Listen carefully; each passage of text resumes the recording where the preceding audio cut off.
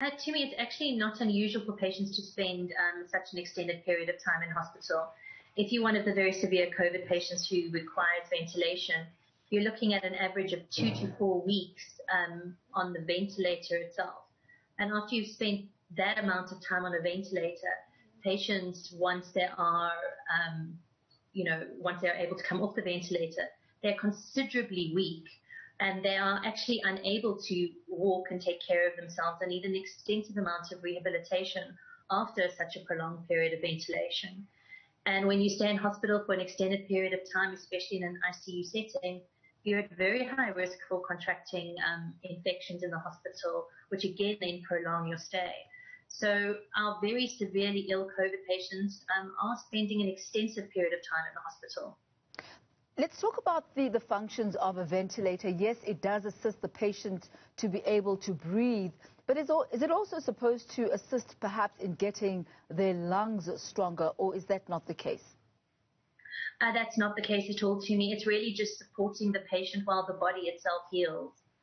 We give various different types of medications to try and aid that process, but the ventilator is not speeding the recovery of the patient at all. It's just supporting them.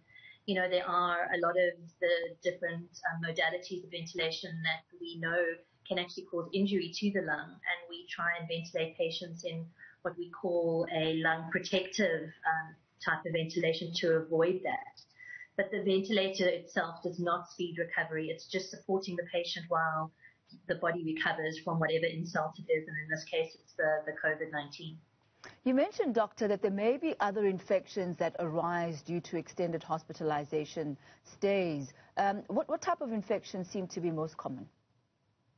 We're seeing quite a lot of bacterial infections, and they're the typical bacterial infections we see in ICU patients that are in ICU for a very extended, or even in hospital for an extended period of time.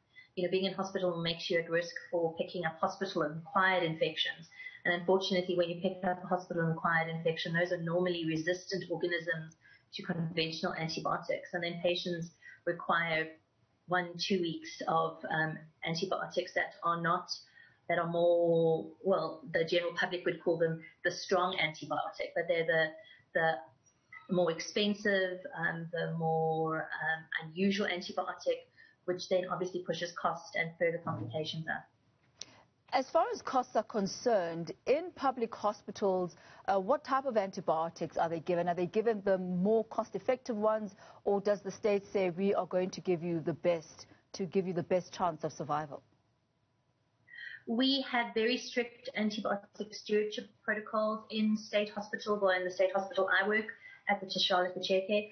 So we are not just randomly starting any antibiotics that we would like. We look at the resistance profiles in our units so that we are picking the antibiotic that we know will be best for the patient. We do have access to whatever antibiotic the patient requires, and after 2 to 3 days, when cultures come back on these patients, we then can streamline the antibiotic to be the most appropriate antibiotic for that infection. So in state hospitals, we have access to whatever the patient requires, but we are a little bit more cautious by using what is more appropriate at the beginning. So, doctor, before I let you go, if you could highlight for us what are the factors that influence or affect whether or not a patient will have an extended stay or a shorter stay. I mean, we are seeing people, even with comorbidities, being released, in shorter periods of time. What are the factors there? So, depending on how severe your COVID is, the more severe patients would be in hospital for longer. Usually, the older patients are in hospital for longer, but as you reported, this is a 33-year-old gentleman in Pietermaritzburg. So it all depends on multiple different things.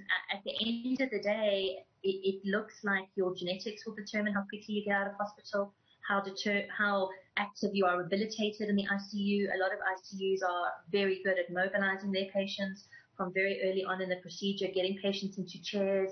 A lot of the physios mobilize the patients while they're on ventilators, which obviously speeds up their recovery. Whereas sometimes it's a lot easier just to let patients lie in their beds on the ventilators, but this then prolongs their stay and obviously increases their complications. So it's about being very aggressive about, managing all complications that come up as soon as possible. ventilating patients in the most safe modes that are possible, and mobilizing your patient as quickly as possible, and using our allied medical staff, both the physios, the OTs, the speech therapists, as early as possible, so that these patients who are going to have long stays are mobilized quicker. Dr. Erica Shaddock, we'll leave it at that for this afternoon. Thank you so much for your insight. Pleasure.